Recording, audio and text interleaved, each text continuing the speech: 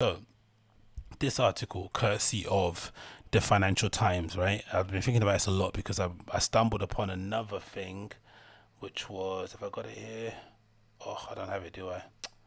Annoying. Do I got it? Do I got it? I got it. Yeah, I do have it. I do have it. I do have it. I do have it. I do have it. Yeah, cool. There you go. So I stumbled upon. Yeah, this is the one thing I'm talking about. So this is from the Financial Times. Interesting article here. It says here Taylor Swift battle to shake off the suits, right?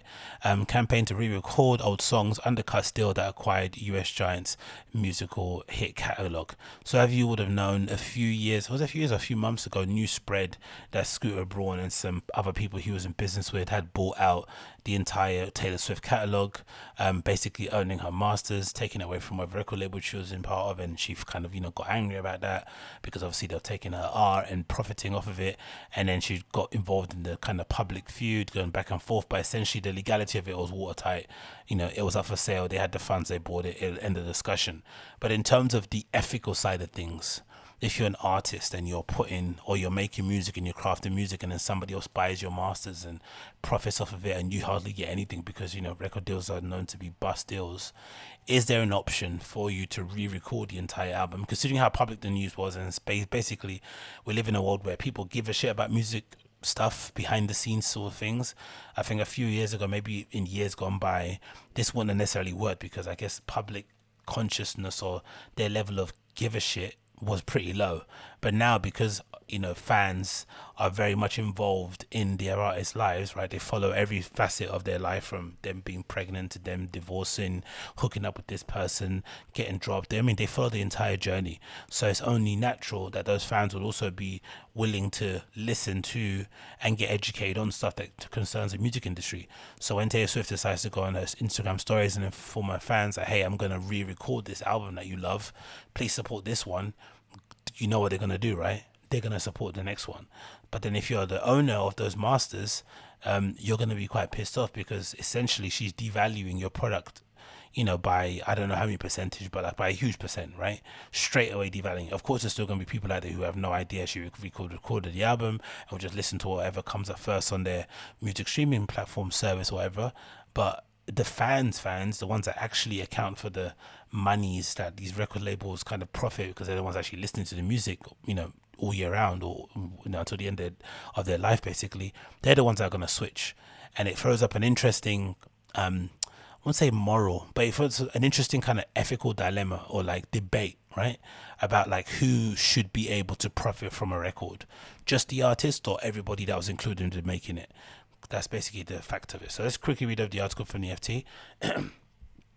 It says, when tussling with his record company in the 1990s, Prince famously wrote "slave" on his face and declared that if you don't own your masters, they own you. As he sought to gain control of his work, he threatened to make a new copy of his masters or original song recordings, among other tactics. It took 2 decades, but eventually Warner Records ceded control to him. So it took a while. Same thing happened to Kanye when he put out his record contract of Def Jam on Twitter. I think he mentioned on the Drink Champs that he's out of that deal or something, but I don't know if that means he's out of that deal and into another one. Did they give him back with his masters? We don't know. They didn't update it, because artists do this all the time. They'll kick up a fuss about their masters, to complain online, air all their public laundry out there, or their dirty laundry. Then when they get a deal, they don't update their fans. They don't say anything. I'm sure it's to do with NDAs, but they kind of keep that tight. Usually it's because it's NDAs, or mostly in like a Wale case, they usually complain about one master or complain about one big record company and then just go and sign to another one anyway, because I guess the money's just too good to turn down, right? The free money you get, or quote unquote free money. I don't know. But let's continue here. It says Taylor Swift has waged a similarly bitter, scorched earth war on a private equity fund that owns her masters. That just sounds gross, doesn't it? A private equity fund owns your masters. That sounds similar to like this new, it's not like a new, but there's a conspiracy theory out there that all these conglomerates or privately owned companies or equity funds, whatever they may be, will get to a point where they're going to start charging people for water and shit, right? Like, it's the charge people for air, the air you breathe. So like, I guess the water thing will be similar to like a dune thing, but imagine you get charged for air you breathe, the spaces you occupy, as in like standing, loads of crazy shit like that. And this is where it comes from. Basically, you own nothing. You just basically a vessel. You come and go. It continues here, said it looks like again in this instance a pop star will emerge victorious in a battle of the suits. Shamrock, a Los Angeles investment fund founded by the Disney family in 1978, is essentially shrewd and is usually shrewd and meticulous, according to people who have worked with them. But Shamrock made one major miscalculation when agreeing to buy Swiss Masters for $300 million, her commitment for revenge. To recap, Swift had a falling out with Scooter Borchetta, the executive known as Scooter Braun, who discovered her in a Nashville bar. Borchetta sold his company, Big Machine, which owned her masters, to Scooter Braun. Oh, it's another one. Okay, Scott Borchetta is Scooter Braun. Okay, it's not Scooter Braun, it's another guy. So to recap, Borchetta sold his masters to Big Machine, which owned her masters, to Scooter Braun, the former manager of Kanye West and obviously Justin Bieber. Swift erupted on the news of the sale, claiming it was stripping her of her life's work. She announced plans to re-record all albums they had bought. It's something I'm very excited about. The singer, smiling widely in the signature femme fatale red lipstick, told ABC Morning News as fans shrieked at the background. Surprisingly, Braun and private equity backers that included Kanye soon wanted out of the investment, of course, because it was completely worthless. The moment she declared she was going to re-record all the albums, they entirely made the albums worthless, because I'm sure within those little Taylor Swift hives, or what they're called Swifties, whatever they're called, right? They probably got a rule there where you're meant to not listen to this album, listen to that one, delete this. They've got these little tactics they do in terms of making sure that their favorite artists are in good when it comes to the streaming platform. So yeah, that investment's completely null and void.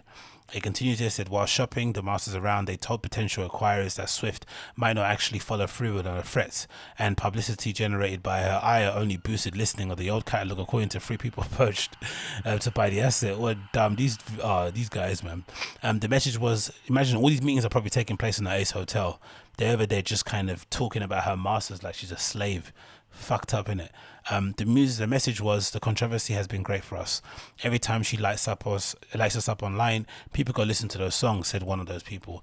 That pitch sounded reasonable enough. After all, that's currently what currently charting pop star would rather bother spending years of her life recreating decades old work. So that's what I was thinking too, because Taylor Swift has released a lot of albums over the years. I haven't listened to any of them because, you know, the music is boring, but she's put out a lot of work. So to go back and re-record all those albums is something. As it turns out, Swift's above average level of determination has kicked off one of the most interesting experiments in modern music history. One of the most commercially successful artists of the past decade is painstakingly creating a copy of her first 6 albums. Do you know how much work that goes into that? Because I'd imagine a lot of those stuff, especially early on, you probably don't have the stems for the stuff, right? You're probably re-recording it off air. Maybe the people that you worked with previously are no longer here with us. Like, oof. There have been examples of famous artists re-recording copies of their music, such as Frank Sinatra and Def Leppard, but these cases were before the streaming era. Swift's new version now sits alongside the private equity-owned tracks on people's phones. This week, Swift will release her second re-recorded album, a copy of 2020 breakup anthem Red. It's still unclear how much the re-recording of the albums like this will affect the Shamrock 300 investment. The price is included in earning payable to Braun and Carla if the assets hits a certain target. According to familiar people in the deal, excluding the earn out, the price is close to 250. So they really lost 350 million on it. That's ouch. The Swift catalog earns about 50 million a year. Yo, man. God damn.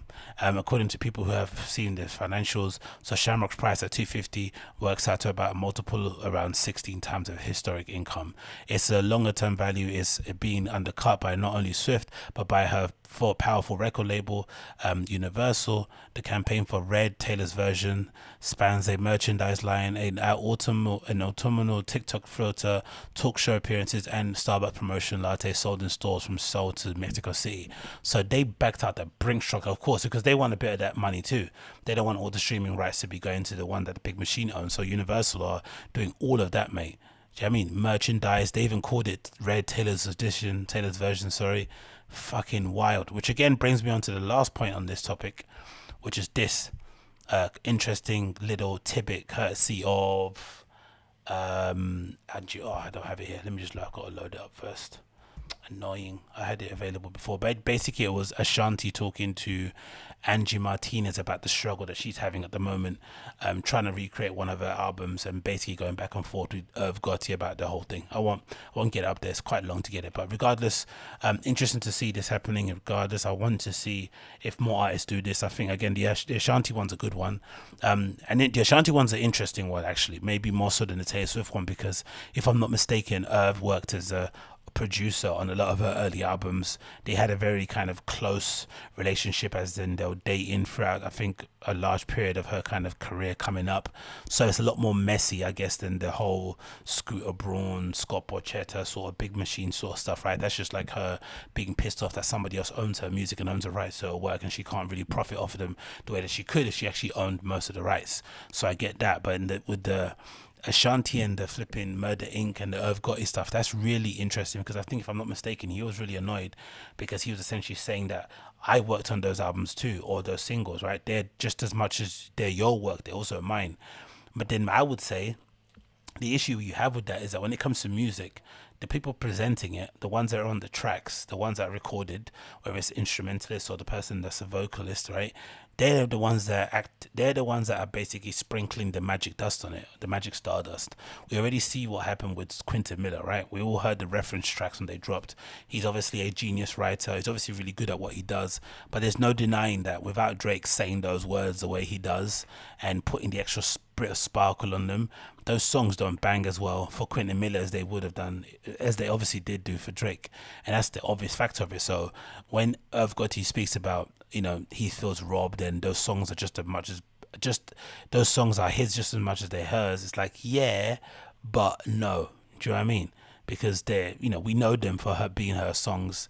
They're kind of, they hold a special place in a lot of people's hearts in terms of growing up and first watching music videos and all this sort of stuff. And I'd imagine, again, for a legacy artist like an Ashanti, she's going to profit, or she's going to spend a lot of her career basically revisiting those old hits in terms of her performances and stuff, right? She doesn't really strike me as somebody that wants to go out there and compete with all the young guns every single year and put out music and try and beat fucking Summer Walker and stuff in terms of records and all that sort. She doesn't want to do that, right? She doesn't want to enter the game and start battling with Dua Lipa. That doesn't make any sense.